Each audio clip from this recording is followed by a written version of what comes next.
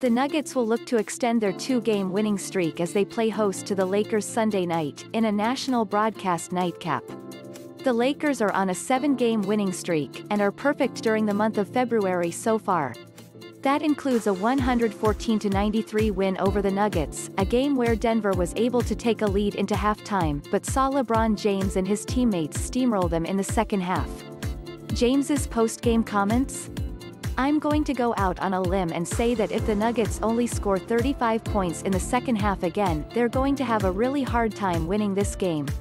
The BasicsWho, Los Angeles Lakers 21-6 versus Denver Nuggets 14-11, when 8 p.m. MTWhere, Ball Arena, Denver, Colorado. How to watch, ESPNRival Blog, Silver Screen and RollPotential. Matchups projected. Matchups Pozdan Geparage Jamal Murray Dennis SchroederEvenSGWill BartonKentavious Caldwell-PopeEvenSFMichael Porter Jr. LeBron James LakersPFPaul MillsapAnthony Davis LakersCNikola Jokic Marc Gasol NuggetsBENCHMonté Morris, Facu Campazzo, RJ Hampton, JaMychal Green, Zeke NnajiKyle Kuzma, Montrezl Harrell, Wesley Matthew Jr, CarusoLakersInjury Report, Anthony Davis, LeBron James, Caruso, day-to-day, Will Barton, Jamal Murray, day-to-day, PJ Dozier, Gary Harris, out. 3 things to watch. Will Anthony Davis play?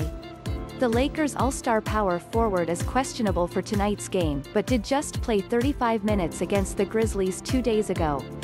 With him available, that gives the Lakers an elite rim protector, and someone that can potentially slow down Nikola Jokic for the Nuggets.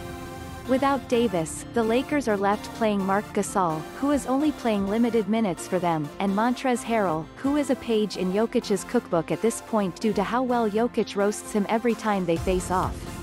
Can the Nuggets hit three-pointers? The reality of the 2020-21 Nuggets is that they need to hit over 13 three-pointers in a game in order to feel confident they can pull off a win. They are 5-5 when they have 13 made three-point shots or fewer, and 9-6 when they make more than 13 three-point shots. With Gary Harris and PJ Dozier out, the Nuggets, who are already undersized on the wing, flat out don't have the depth to try to corral a big wing like LeBron James. That means it'll be Layup City out there for the Lakers, so they have to counter by putting up a 3 on the scoreboard. They need Jokic, Murray, and MPJ to all have a big night from behind the three-point line. Controlling the defensive glass.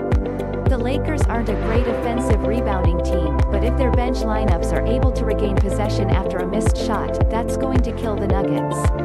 They have seen RJ Hampton put up some good rebounding numbers while he's received more playing time, and they're going to need to really do an outstanding job there to help trigger fast break opportunities so they can get easy buckets against a team that has the top defensive rating in the league.